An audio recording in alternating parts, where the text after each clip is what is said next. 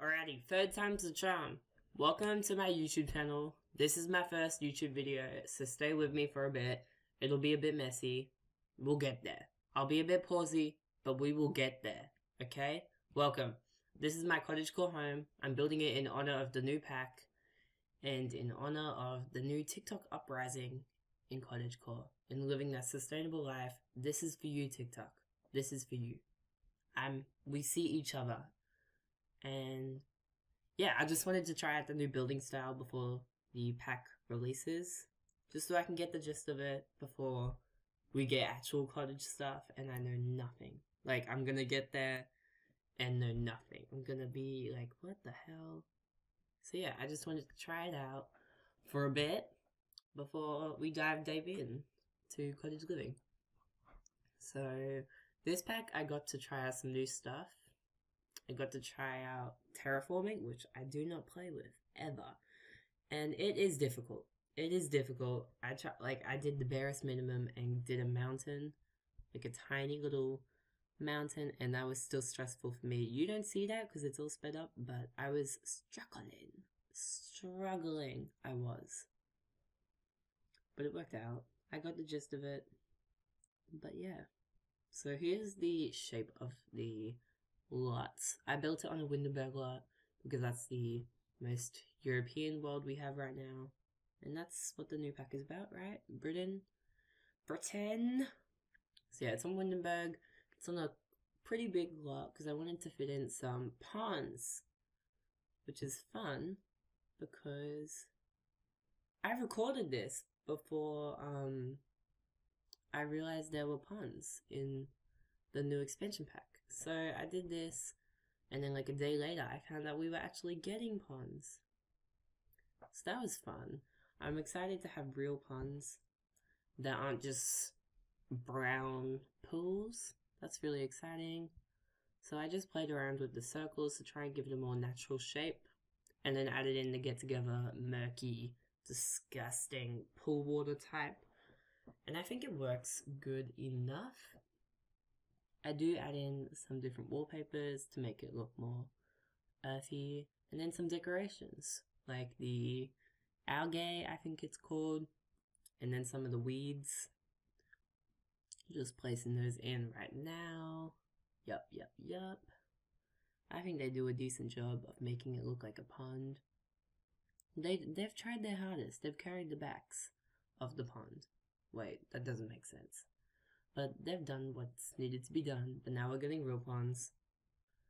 And I'm conflicted, because the real ponds you can't swim in, but these you can. So, like, am I going to be using real ponds? Probably. But it is conflicting to my pools, because they do so much more. They do so much more. And don't get credit. So here I am trying to fit in these swings. You don't see it, because this is recorded quick. But this was a struggle. For some reason, these swings, they're like map zone, the grid that they're on, so big. So trying to fit it into that corner was a struggle. I'm adding in some backyard activity because I wanted this to be a family home. I added in a fire with seats, 4 seats, which is weird because I only did one kid's bedroom, but whatever, we digress. I added a fireplace, some monkey bars, I said the swings, some bikes, 2 bikes up there, and then I fenced the property. So this is all coming together. It's in its early stages, but you can see the vision. You can imagine it from now on. Yeah. What am I up to now? I think I'm going to talk about cottage living because I think this is landscaping, and landscaping is boring. I'm not talking about that. We're not talking about her. So cottage living, I was initially... landscaping is boring, so I cut 3 minutes. Yes, I did. Anyway, cottage living, I was initially disappointed with. The crowd screams. The crowd gasps. What? Anyway, at first I was like, we got cow plants. We got harvestables. What could this pack possibly add? Because, you know, we already have cats and dogs. We already have seasons. I did not think this was going to be exciting for me. But then I saw the llamas. I know this is controversial, and people are like, where are the sheep? Where are the sheep? But God, when I saw the llamas, I said, God is good all the time. Because is this the first time we've gotten like llamas? Because I know we've gotten the university llama in Sims 3, and we've gotten some other stuff. But I think this is the first llama. Representation matters, guys. So yeah, I'm really excited for the llama. I'm so this sounds crazy. I sound crazy.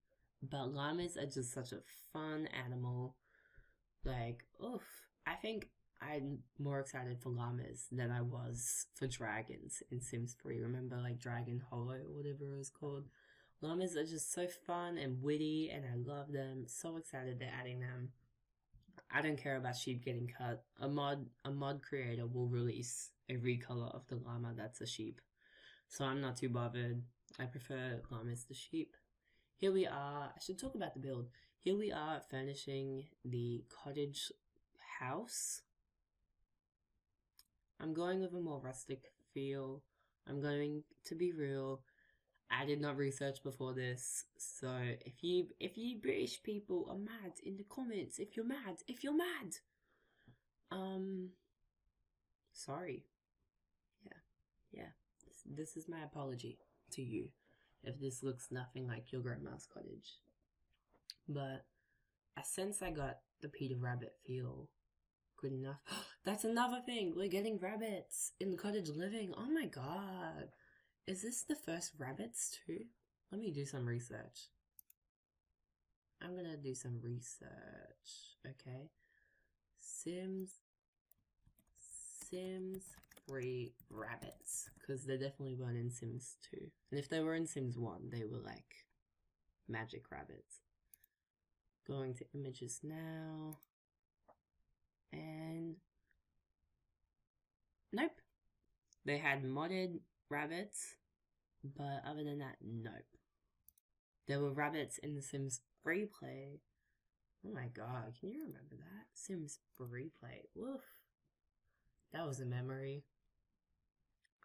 But yeah, rabbits, llamas. I know we already have foxes, so I'm not too, like, I don't really care. But I'm just excited about the animals in this.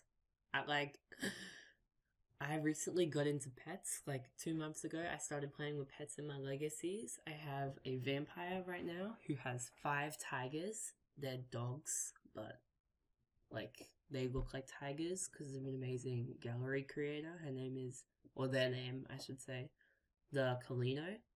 I don't know their pronouns. But yeah, they make beautiful animals. So I'm just really excited for more animals in The Sims 4 because it gives your Sims something to do. Here I am furnishing the bedrooms and bathrooms and kitchen. Just about to get into the living room. I'm sorry, I'm not talking about the build because I don't know what to say. Like, there's a brown counter, there's a green bed. The rooms are pretty small, which I think achieves the cottage lifestyle. Oh, what did I just say? I think it achieves the cottage dream.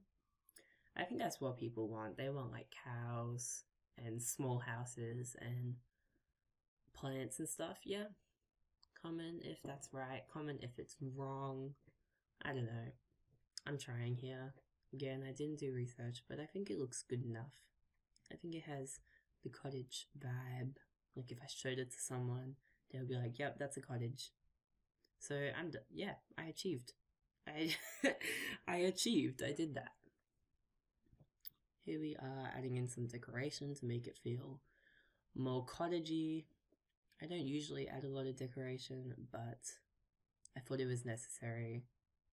Not right now. Obviously, I would add a lamp in a normal house, but I add in some plants and some little like clutter objects, which I think are cute.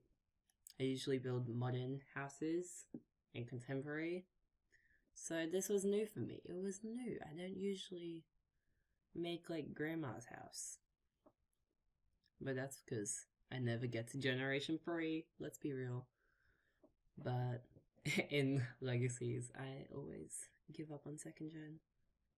So that's the house nearly finally finished. I'm just adding in some bookshelves. And I did add in a dining table. I don't know if that's already happened or not. But because the kitchen was so small, I was worried. No, we haven't added it yet. But I did get in a tiny little kitchen dining table, which I was so happy about. Love it. Love the coziness. I think it really works. And I hope you Cottage-Core freaks I hope y'all are enjoying this. Here I go, adding some more sunflowers to give it a more gardeny feel. I don't know. I would have gone to the gallery and downloaded some produce to put in the backyard, but